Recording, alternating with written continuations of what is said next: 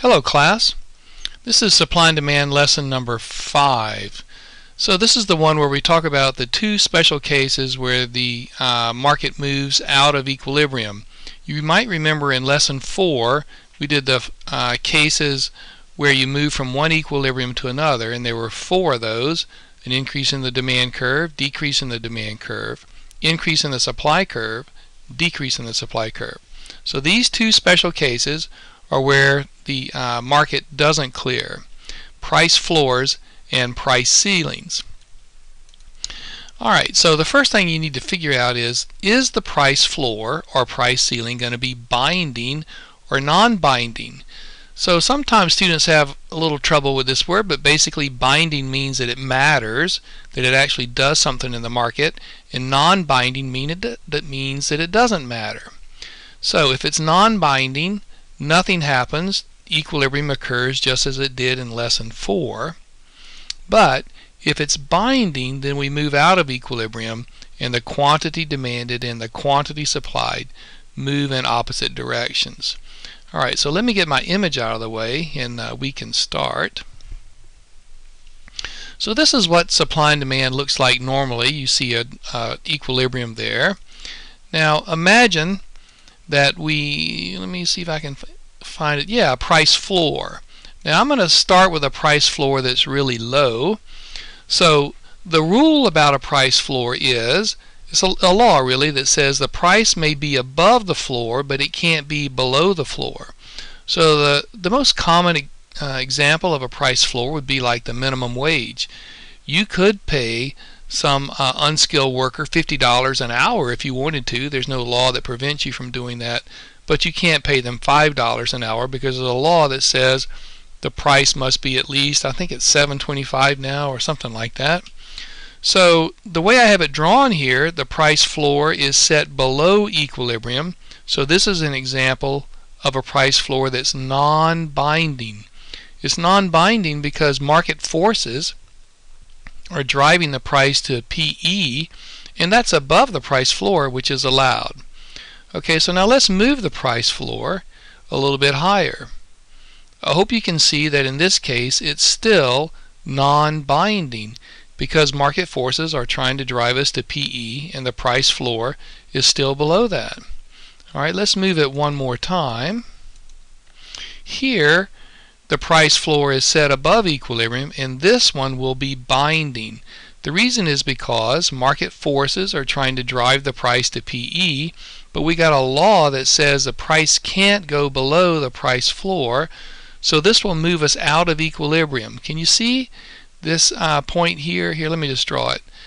Where the price floor hits a demand curve will generate a quantity demanded that's considerably less than where the price floor hits a supply curve and generates a quantity supplied over here.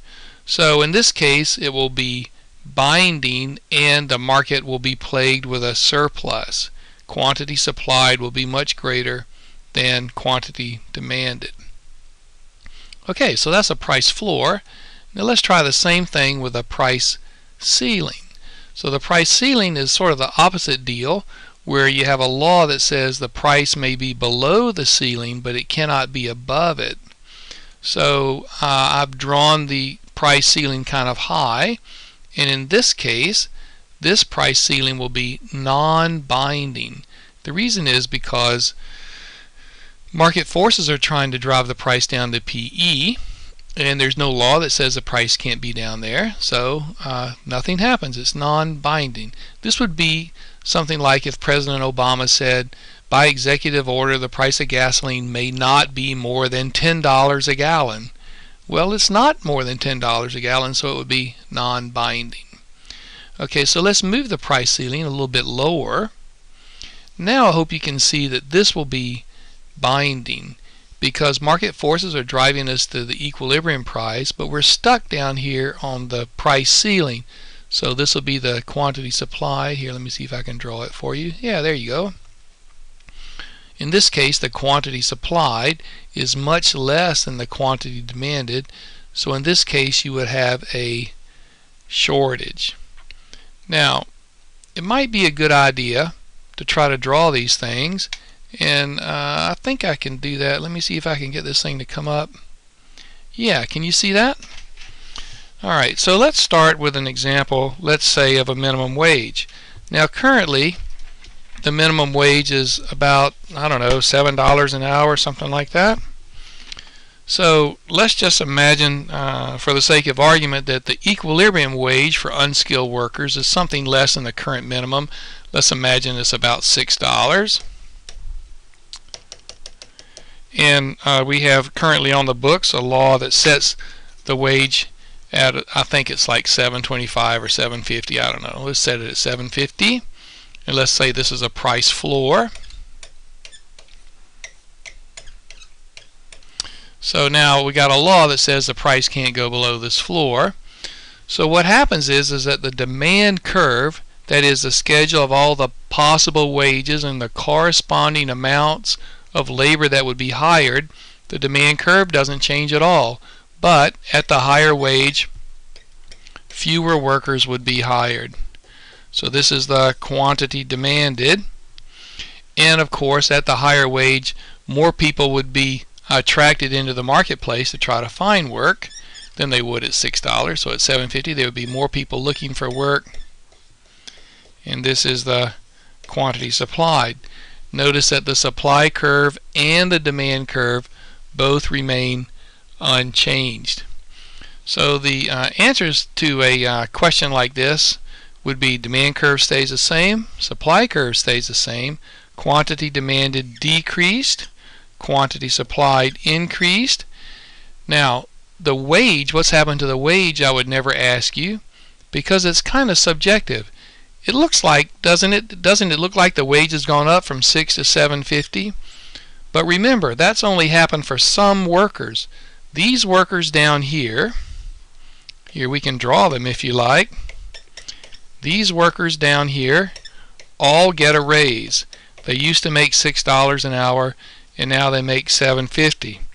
But consider all these workers right here. What happened to these folks? These are all people who would like to work for $7.50 an hour, but who can't find work at all. So if you ask any one of those people,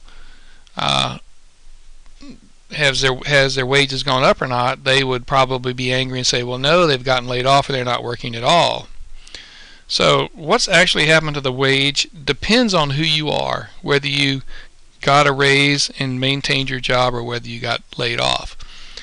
Alright, so that's a price floor. Now let's consider a price ceiling. So it'll take me a minute to redraw this.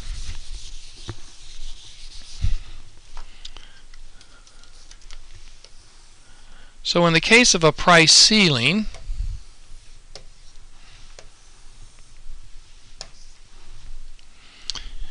let's set the price ceiling down here so it will be binding.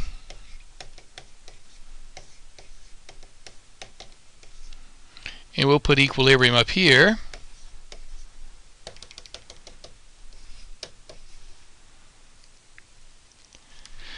Now, this would be, we don't have any really common examples of price ceilings at the moment, but one that you've probably fantasized about would be the president comes on TV and forces down the price of gasoline, something like that. So as I'm making this video, the price of gasoline is about $3.25 a gallon.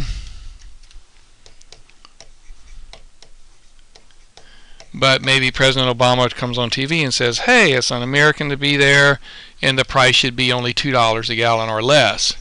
So that would be a binding price ceiling.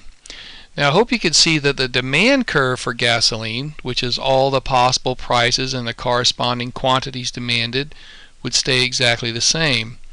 But at the lower price, people would buy more gasoline. That's the quantity demanded. So the quantity demanded would increase. But at the same time, at this low price, the people who drill for oil and refine the oil and transport the oil across the country wouldn't be too happy about $2 a gallon, and so the quantity supplied would be less. Only the really inexpensive oil would get refined. So quantity supplied would go down. But look, the supply curve, which is the schedule of all the possible prices and the corresponding quantity supplies, stayed the same. So in this case, this price ceiling would be binding, and this would be a shortage. Can you see that?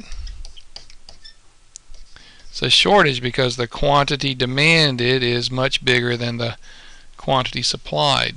I don't think I drew it in the other case, but in the other case there would have been a surplus because the quantity supplied was greater than the quantity demanded.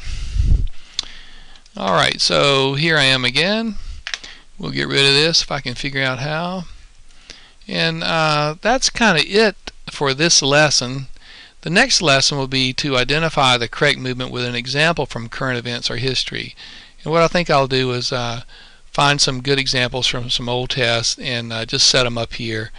And what you really should do is look at the question, turn off the video, try to work up the answer yourself, and then check your work against the video. If you just watch me do it, you won't really learn. It requires practice. All these things require practice. Alright, good luck.